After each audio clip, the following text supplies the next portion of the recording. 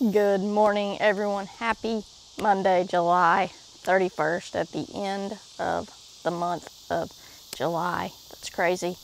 You obviously figured out, I'm sure, that I didn't do videos last week. I decided to just take the week to kind of regroup after camp and just kind of get my mind back in order and, focus on what comes next, which is school for me in just 17 days till kids come back.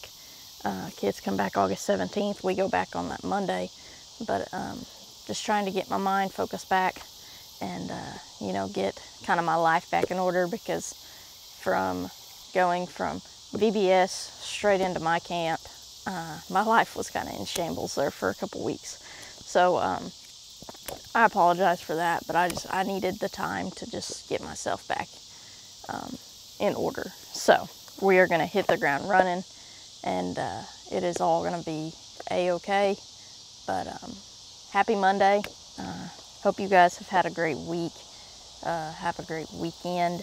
We had our family birthday party over the weekend for my dad, for granddad, and for grandma. They have 3 birthdays within 4 days, so we do a big family party. So we did that.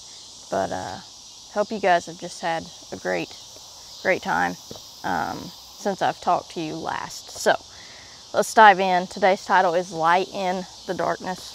It says, the light shines in the darkness, and the darkness has not overcome it. It's John 1, verse 5. So this is another guest devotional by Levi Veers.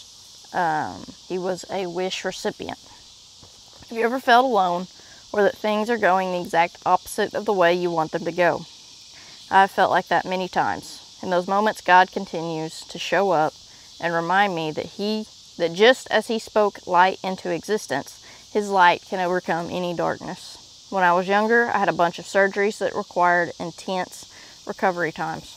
I was in a dark place in my life, and I had a hard time seeing the good. God knew I was struggling, and He used those moments to show me just how much He loves me. If you turn a flashlight on and cup your hand over the top, you can still see the light through the creases of your fingers. It's as if the light is fighting to get through.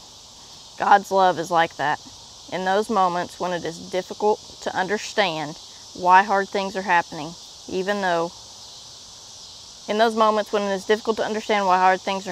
even though you try to cover it up, God doesn't turn off the love of His light.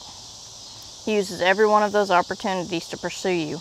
He will use other people to shine love over you through their actions and words.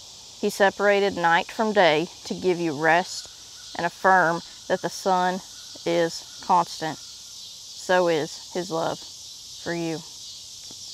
Think about that.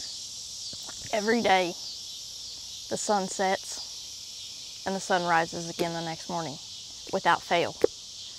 That's God's love for us. Without fail, He will be there time and time again, and that is a promise. Everyone have a great Monday. Have a great start to your week.